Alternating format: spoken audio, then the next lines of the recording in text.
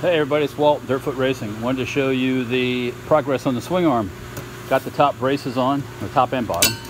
Top, bottom. Cut these out with the plasma table. Made it super simple. I mean, I can't imagine. Well, I used to do all that stuff by hand. We'll try not to do that anymore. But anyway, so that's the swing arm at this stage.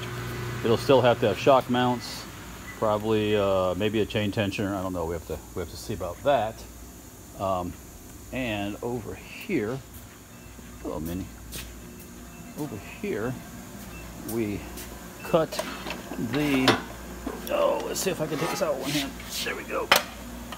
Cut the base plate for the engine. So that was another thing that was super easy with the plasma table. So and I welded that in, so stay tuned.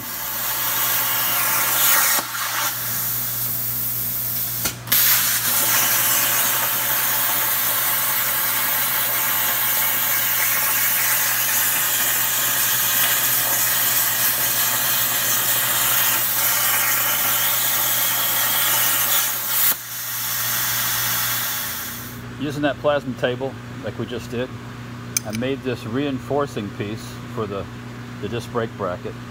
I'm going to weld that to there and double thickness that mounting bracket plate there. So with I add the little stud coming out on this side that goes into here. It's strong like bull. So yeah, we just cut this out.